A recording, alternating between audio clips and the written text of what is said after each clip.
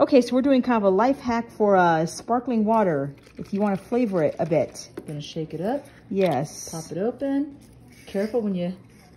Oh, you know what? Let's put it in the glass. Yeah, there we go. Oh, we can kind of show a little what it looks like. It's kind of an impromptu video, so we're kind of doing things spur of the moment. So there it is. The sparkling water, and then we're gonna add a couple of drops. Yeah. There you go. Let's see. Uh-oh. Oops. We missed it. There you go. Straight down. But gently squeeze. Oh, there Oops. you go.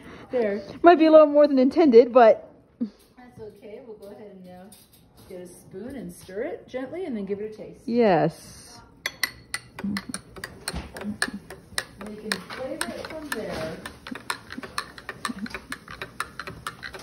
Not as much or as little. Okay, that's well blended. Yes. Okay. All right, here we go.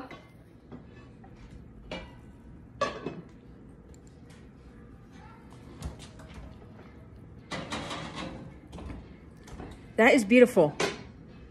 Too much, too little? Perfect? It seems like a good amount. All right. All right, so there you go, everybody. There's a little trick if you want to flavor your sparkling water. Give it a try. To flavor it, and like we had the orange essence to begin with, but if you want to make it more like a soda, so instead of an orange soda. Yeah, exactly. These are... Thank you for watching. Drink enhancer on the go. It does not make sense.